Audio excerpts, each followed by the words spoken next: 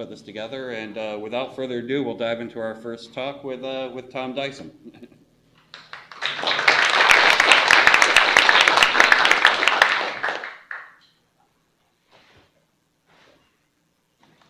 Great. So I'm Tom. I'm the co-founder and the technical director at Torchbox. We're the UK-based agency that started Wagtail, and I run the open source Wagtail project from the UK. Tim has slightly stolen my thunder by doing almost all the thanks, but there's one person he didn't thank, and when we had the idea for this originally, another wagtail-space. This is something organised by 4 Digits, a really great agency in Arnhem in the Netherlands, and that was in March. And we finished that and saying it'd be really good to do something like this in the US, and Andy and Will were involved in that decision. And immediately I thought of Tim, and it's really really thanks to Tim that we've been able to put this together. I mean, with the generosity of Wharton, but Tim's organisational help and. I have to always be careful about asking Tim to help, because I know that he'll always say yes and just kind of keep helping. And so I want to make sure I never overstep them up. But thank you, Tim, for everything you've done. Okay, Tim's also talked a bit about the format. So today is all about the talks. The rough format is 25 minutes, up to 25 minutes and 5 minutes of questions. But I think we can be pretty flexible about the timings. At the end of today, after the talks are finished, we want to plan the sprint. So those of you who are staying for Friday and Saturday, I think it would be great for us to spend an hour looking at what themes and priorities we could all look at, and maybe identify some teams.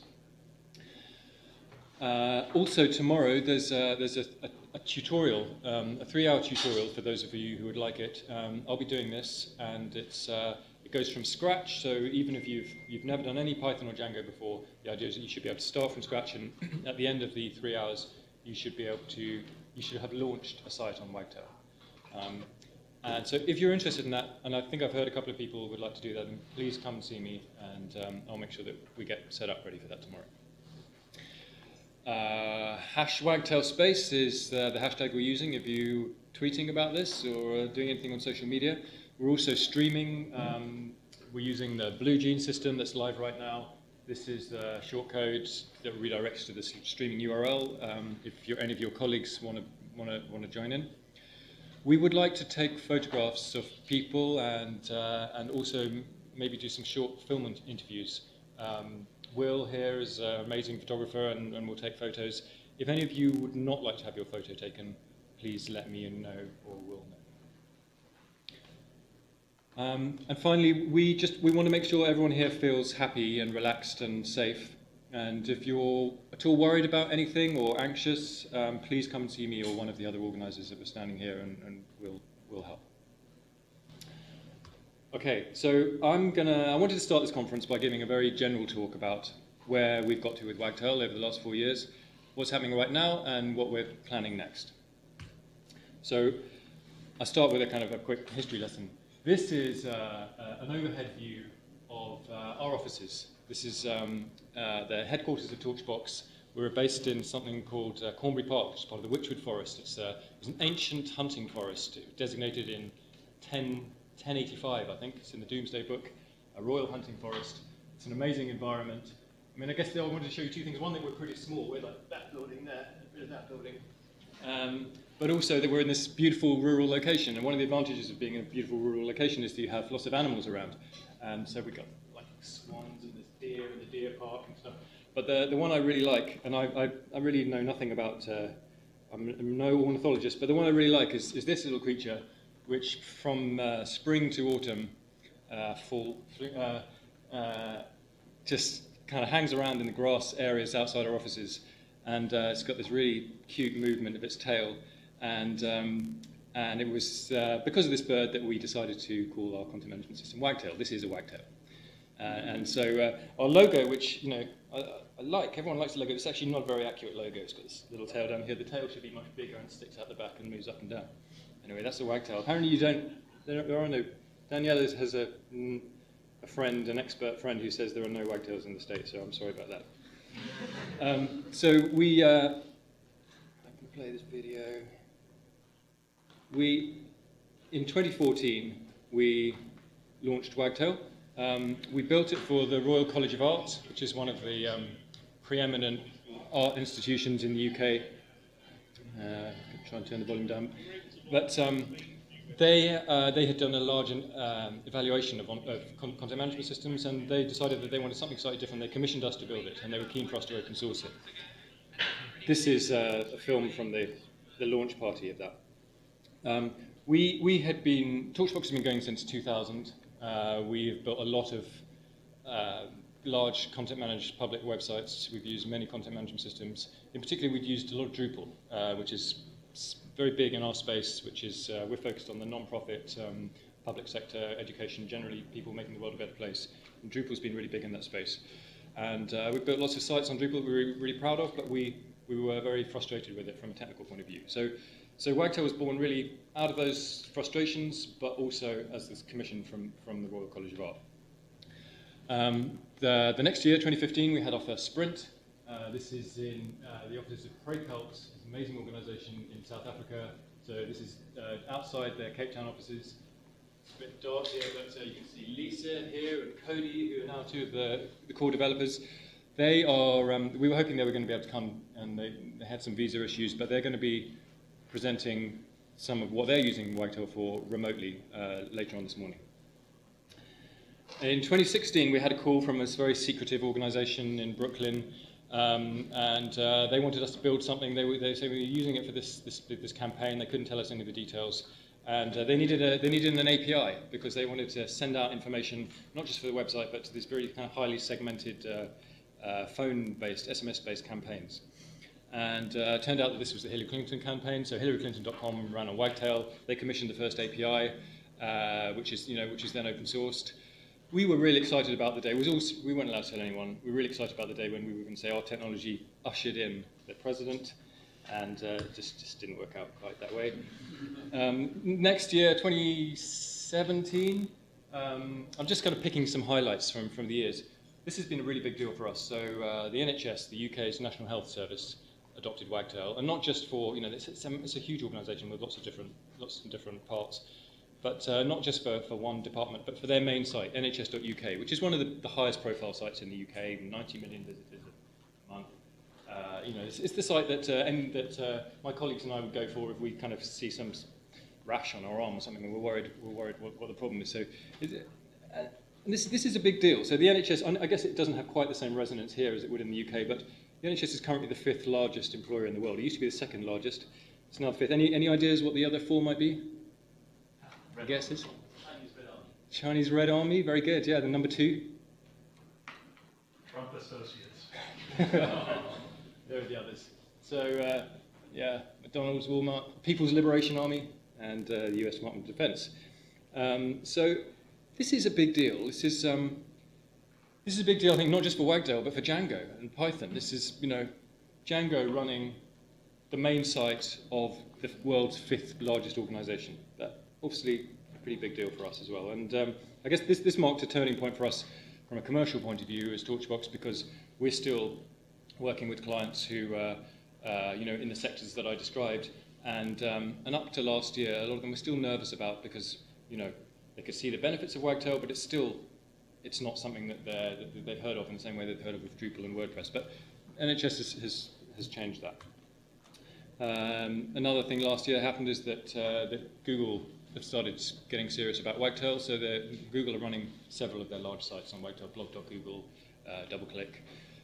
They are starting to invest in Wagtail as well from a code point of view. So at the last sprint, Kevin Chung came and made a great commit that's been released in 2.1.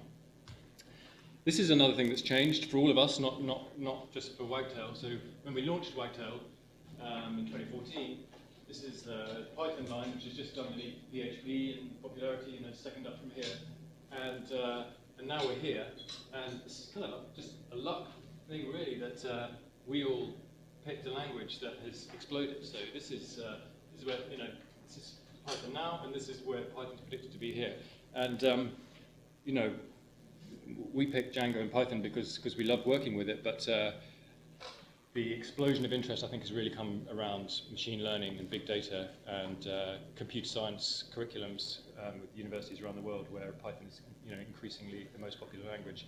Python has been is a very important kind of glue language now for all the big machine learning and big data toolkits. So that's fantastic for us, and I think it's a big opportunity for Wagtail. And then I think this is my final one on the kind of recent history, Wagtail 2.0. This is a big release for us in February. I hope many of you have had the chance to upgrade for this. I guess one of the dramatic things about it is that it, like Django 2.0, and that's why we named it, we did a kind of step upgrade to launch in the same time with Django 2.0. It's Python 3 only, so we wanted to make that commitment. It has the new draft tail editor, which is a massive improvement on what was there before, and many other things too. So here we are. This is where we're at Wagtail today. It's one of the top 10 open source content management systems.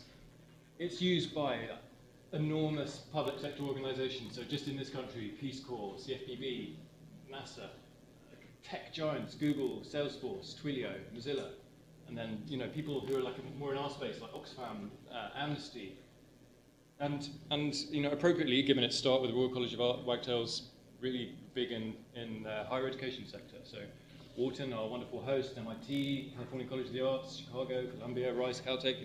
There's a big list. Caltech were hoping to be here. They've been doing this. They were quite early adopters, and they've got this problem that many, I think probably all universities have, where departments start spinning up little subsites, or a professor's got a group and doesn't want to use the main Drupal site, or so you kind of spin something up on Wagtail or Squarespace, and then you end up having 300 sites. So they've built something on Wagtail that means that everyone can spin up a site on this central platform, and they are now moving their main www Caltech site across to Wagtail.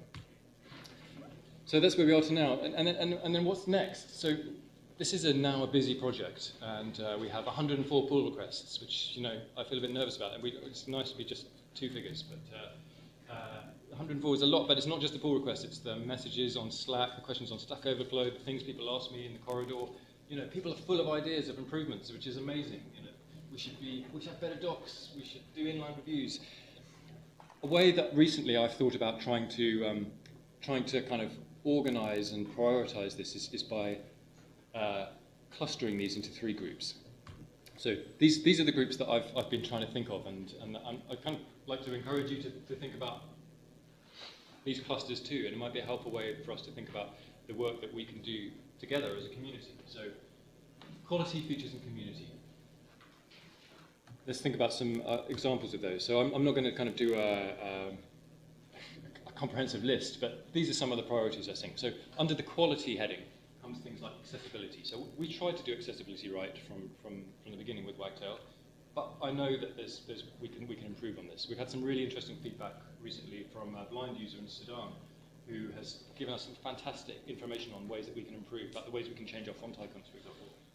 There's definitely more that we can do here. Performance, so this is, we have always wanted Wagtail to feel fast. We've wanted to, and this is kind of in a reaction to the other systems we've used. We want it to be under 250 milliseconds for page load, so it feels like a seamless experience. But performance is, it's about minimizing queries and so on. It's also about thinking about front-end performance. And this is in the UI, making it feel smooth and liquid, but also meaning that you can serve in the front end. So generally, you are able to run a pretty big site on a $5 digitalization box if you need to. I want to keep chipping away at that. The Streamfield UI, many of you will be familiar with Streamfield. When we built Streamfield, the idea was that it would help build these kind of long-form narrative-style pages, the ones that are, you've seen great examples in the New York Times and Guardian and BBC, and it works really well for that. But actually, what surprised us is that people use Streamfield for modeling quite kind of hierarchical data, so nested data. And Wagtail, it works, but the UI isn't great for that. So there's a big project happening right now. This is amazing contributor Bertrand Bordage from northern France, who's got a Kickstarter to redo this, and that's underway now. And then the front-end refactor. This is not my area of expertise, but I know that the things we did 4 years ago are no longer the best practice. There are better ways that we can manage our CSS and JavaScript. So that's the quality. The next one is features. This is the cool bit. I mean, this is the stuff that people get most excited about, because we all want new stuff. But I think it's important to think about the quality too, because otherwise it's easy to kind of get enthusiasm and build features, but we have to keep making sure that the quality, that the performance, the accessibility is good. Nevertheless, let's talk about quality. So let's talk about features. So headless, I think this is another thing that wasn't really around 4 years ago. People familiar with this concept, though this is kind of decoupling your content management system from the presentation. It's a bit like what the Hillary Clinton campaign did. They were using Wagtail as a kind of content store and then using the API to push it out to different media. And this is definitely a more and more popular model. So people are building front ends in React or Vue, or these other amazing JavaScript toolkits. And actually, Wagtail does this pretty well, but we're not marketing this very well. There's not good documentation, and people are having to learn how to do it each time. I'm really looking forward to Michael's talk later, where he's going to explain about how he's built a big CMS in the headless mode on Wagtail. CX, this is a bit of sort of industry jargon. Some of you may not be familiar with this. It stands for customer experience. So this is like moving away from the model, the traditional model of one piece of content and you publish it out to everyone. And it's more like Jeff Bezos said, I don't want one website, I want 50 million websites or something. I can't remember what the numbers are. It's just like thinking about what the precise user experiences are for each of your users and customizing content and journeys around what they need. And that usually means two things: personalization and A/B testing. And these are two things which are, there is quite a good story for this in Wagtail. There are two good modules, one for testing, one for personalization, that are being used in some high-profile places. We need to improve them and bring them in and market them and document them and so on. Machine learning, this is an area that doesn't feel like maybe the most natural fit for a content management system, but I think there are a lot of ways, and particularly because we're on Python, we've got access to all these amazing libraries and services, that there are ways that we can start augmenting the system for editors particularly, that take advantage of some of these services. So here's an example. This is one of my favorite examples. This is actually built by a guy from a Swedish agency called Freud. So it all happens quite fast, but here's some pictures on my desktop. 8 pictures, I'm going to drag them into Wagtail. You'll be familiar with that user interface. Close it. So then my next job would be to title them, but I don't need to title them. A bottle of beer sits next to a glass of wine. They've got tags, they've got titles. A herd of cattle. A black, and that's my dog, Moscow. He's not brown, but anyway, it's quite close. Nigel Farage. A view of a tall building. You might recognise that building. A white plate covered in snow. That's actually some sardine heads in my case. So that wasn't so good. But that's because this is using there are a few of these machine vision services, and this is the Azure one, which is actually it's the best one for doing titles, and clearly, they rely on big data sets, and Azure probably doesn't yet have an image of sardine heads in a white sink, so that's why it had to guess a bit on that one. But for the other ones, it's pretty good, and you can see that this is not perfect, but it's going to get better. These services cost 1 cent for 1,000 requests, and it means that if you've got a lot of images, if you're running a big news site and you want to make sure you've got good alt tags and you can reference it, then we can use these services to help. You can hook into them, and it's easy. So I think there are a few other ways. There's some other ways, actually some more practical ways perhaps, but just a bit less cool to show off, that use more natural language processing. So this is something we're doing for the California College of Art. They've got a lot of content, but they wanted to do kind of thematic mapping. So if you're an editor on a site that's got 100 pages, it might be quite easy for you to say, I know that this new article is related to this article that was written 2 months ago. But if you've got 10,000 or 10 million pages, it's going to be harder for you. So you can use natural language techniques that do, for example, entity extraction to work out what the themes and the proper nouns are, and do similarity matching around that. So I'm really interested in this kind of machine learning stuff. Review workflow. This is another one. This is something this has all happened quite quickly. I talked about this at the last wagtail-space. So at the NHS site, a lot of their content is medical, like I was saying. It was, and it's really important that if I'm worried about something and I go to the NHS site, it's going to give me some diagnostic information. I mean, if it's serious, then it's going to tell me to go see a doctor, but it's going to give me some clues, and it's just important that that's right, so I don't take the wrong actions. So all this content has to be reviewed by clinicians. It has to be checked. At the moment, the way that happens is an editor writes it in, and then every 6 months they'll kind of do a screenshot, print it out, email it to someone. The doctor will see it. They'll print it out. They might write on it. They might take a photo of it with their phones, email. This kind of workflow is painful, and but it's how the world works. People emailing around PDFs and Word documents, and I think there are better ways of doing this. This isn't specific to Wagtail. This is just this is the way that content gets managed. So we built something at a. It's annoying that if you use a GIF, then it sort of starts halfway. So we're going to have to wait. You're basically now going to see the punchline before the start of the joke. So you can just sort of ignore this bit a bit. But this is a proof of concept that we built in a sprint for the NHS in the UK. That is just an idea about how we can try and circumvent this really painful review process. In a minute now, it's going to start from the beginning, and you can forget what you've seen already. All right, here we go. So here's the demo site. I'm a clinician. I'm looking at this. I'm thinking that's the wrong date. So I can, instead of like being printed out, I'm doing the Google Doc style, where you can comment directly on the content page. We can see now that has a comment attached to it, and then I'm going to annotate this line here. This is using a third-party annotation JavaScript library. And when I'm saving this, it's being pushed back through an API into Wagtail. We decided to use a kind of GitHub-style overall review interface like this. So you can either say, I'm just commenting in it, or I'm going to approve it, or I'm going to reject it. Obviously, this isn't perfect, right? This is a 3-hour proof of concept, but it is all hooked up together. And then when I log in the back end, I can see what the comments are. And we can definitely do better with this, but I think this is an area I'm really interested in because it solves a real-world problem. Another feature I'm interested in, better first-class integrations with other systems. So a lot of people are doing this already. They're building tools based on things like Twilio for messaging, and Salesforce is another one. So a lot of our clients use Salesforce for CRMs. So we've built a few Salesforce CRM integrations. I know that Salesforce themselves use Wagtail, so they're using it for their documentation and their status site. I want to get in touch with this Salesforce and think about, let's make Wagtail the CMS that integrates best with Salesforce. And then my final block was community. And again, this is one that I think in open source projects it's quite hard. It's quite easy to let this stuff slide, or to think that it just kind of takes care of itself. But I think it doesn't. It's important to stay on top of this. I want us to be remorselessly chipping away at the barriers to entry to new developers. So at the moment, if you've got a Python version, if you know how to run Python on your laptop, you can probably get something set up, basic set things set up in 5 minutes. Then getting it hosted is harder. Daniela is going to demo something later, which really makes a massive improvement to that use case. But I want to make it 5 minutes setup for someone who doesn't have a Python virtual environment, or 30 seconds for someone who does. I'm going to kind of keep chipping away at that, because I think the difference between 5 minutes and 1 minute, or 30 minutes and 5 minutes, is really important. I think for a lot of people like me, the way that you discover technologies is in a sort of half-hour lunch break, when you see something that you're interested in and you try it, and you want to get you want to get through that process and feel like this is something you're interested in and works. Documentation, this is always an issue for open source projects. I think people feel like unless they're a really top developer, it's hard to contribute. But all open source projects want people to help them with the documentation. Our documentation is okay. It all makes sense. It's all accurate.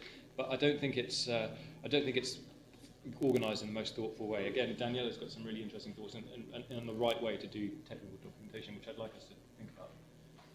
Hopefully many of you are familiar with Django Girls. This is a fantastic tutorial, and it's so well thought out. And in fact, they've really thought about this top problem. They really make it easy using this tutorial to think about people who haven't got any experience of this and how they can get into it.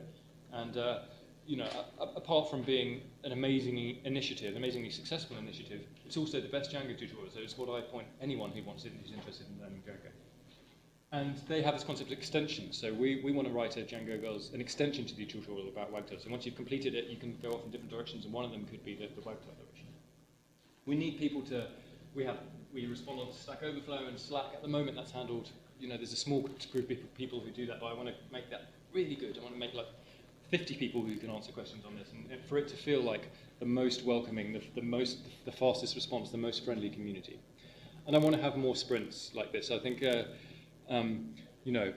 getting people together in real life is undervalued, and we've had now many of these sprints. I think this is maybe the 7th or 8th. Cape Town, Reykjavik, 2 in the Netherlands, 3 in the Netherlands, 2 our offices in the UK, and I think. Whenever we have one of these events, we always notice afterwards the surge in enthusiasm and the new people that come in, and I think it's a really great way of pushing the community forward. Okay, this is my last slide. Here, what's the 3-year plan? So we're always encouraged to think about, you can't, what's the phrase? you're not going to get anywhere unless you, I can't remember, some sort of business plan thing. Anyway, we ought to have a 3-year plan. And here's some thoughts I had about what Wagtail could be in 3 years' time. And the first is, I think, at the moment, Wagtail's, you know, it's, if you're a Django developer, you've probably heard of it, and it's probably a good option for you, or if you're a Python developer. But I think I would like Wagtail to be, you know, people think, I want to use, let's use Wagtail, even if they're not, you know, whatever technology they're interested in. It should be a content management system that's kind of a top choice, no matter what your technical background. The second one, I mean, I'm not quite sure about how to phrase this, but clearly Wagtail is much bigger than Torchbox now. So, you know, we're just 65 people, and you know, some small proportion of that are working on Wagtail. We are investing in it a lot, but it's much bigger than us now. We have people from 4 continents in the core team, but we still, I think, investing the most, and I think it would be, I think a good goal for it would be that Wagtail was not at all reliant on Torchbox in 3 years' time. Which is not to say, you know, we want to be at the heart of it, but I think it would be good if we didn't have to be. And then this is also a tricky one to talk about because, you know, people don't really like talking about money when it's kind of big altruistic open source projects, but I think it would be healthy for Wagtail to have a commercial ecosystem around it, for there to be more and more agencies that are specializing in Wagtail and you know, making money out of Wagtail and paying developers to work on it. And I think it would be good maybe for there to be some commercial plugins so people make tools that do specific things that may not be free, and you know, not everyone will use them. But I think that's also an indication of a healthy project. And the ways that we will get there, I think, will be by following this idea of being principled but adaptive. So principled, I mean, we've had some quite clear principles and philosophies about Wagtail about being a tool that doesn't have opinions, for example, about front-end markup, that lets you build the site you want, that encourages you to do the right thing. But also we have to be adaptive because, you know, in 3 years' time, the situation will be different. Just as in 4 years ago, we weren't really thinking about sites that had React front ends. In 3 years' time, there's going to be other changes that we haven't predicted yet. We need to be able to adapt and change to that, otherwise we will become irrelevant and there'll be something else. And I think the way we can also do that is by continuing and improving the way that we are friendly and supportive and inclusive. And so far that's the experience I've had from everyone. I mean, in Django generally, to be honest, but and Python, but also here. And I really want to do that. But as well as being friendly and supportive, I also think it's really important that we crush the opposition. That's it. Thank you all very much.